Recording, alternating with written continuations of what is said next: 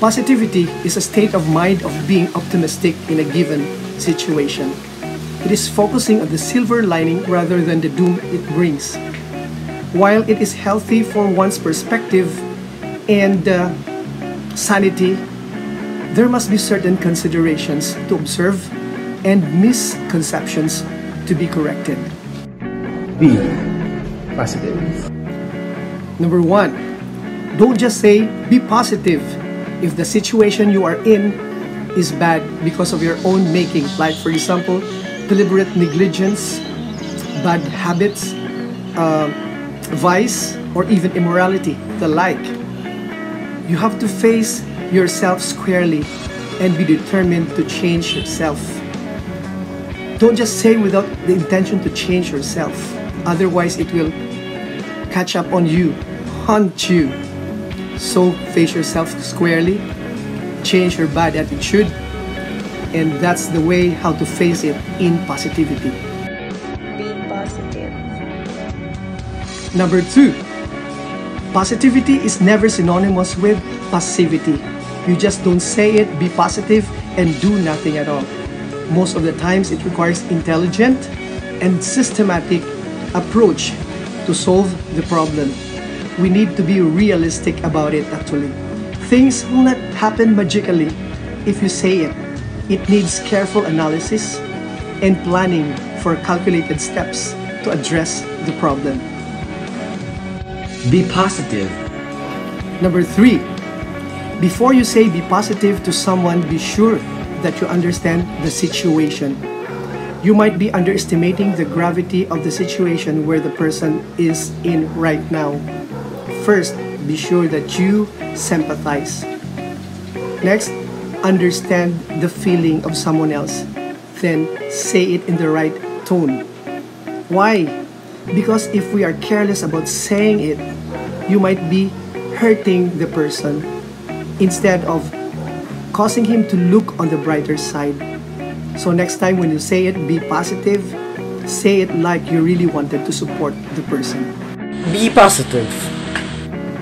Number 4, when you say be positive, be sure that you understand the trouble so you can give encouraging suggestions.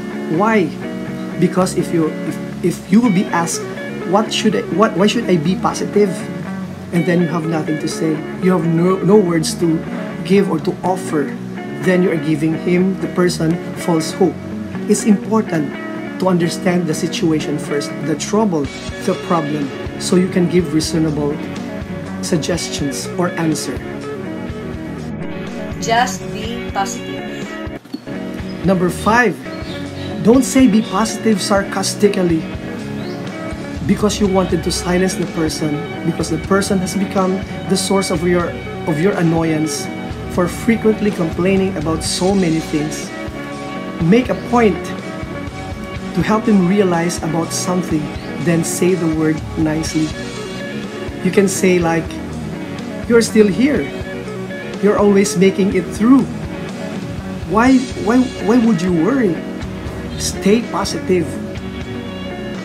Positive. Number 6, don't be stingy in saying be positive. Others don't care about how you say it as long as they can sense sincerity. They just need simple encouragement. That's all that they need, maybe. But still, you need to be sensitive. It won't take so much effort in saying be positive. So as long as you sense that the situation is very okay, just go for it. Say be positive while tapping someone's shoulder. Hi, be positive. Number 7, finally say be positive as a prayer. This phrase is more of a prayer.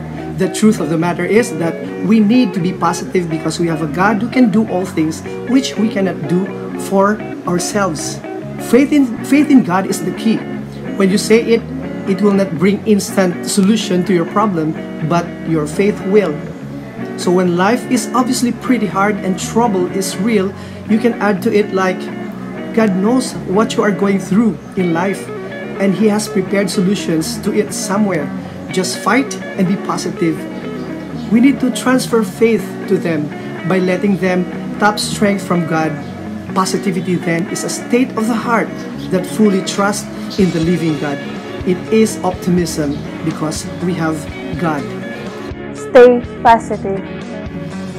So in a situation where we are in now, when we say be positive, think that this is so because we have a God who can make impossible possible. And that on our own, we cannot do it by ourselves. We need God. God is our hope and God is the God of possibility. Be positive. Just be positive. Be positive. Positive. Be positive. Just be positive!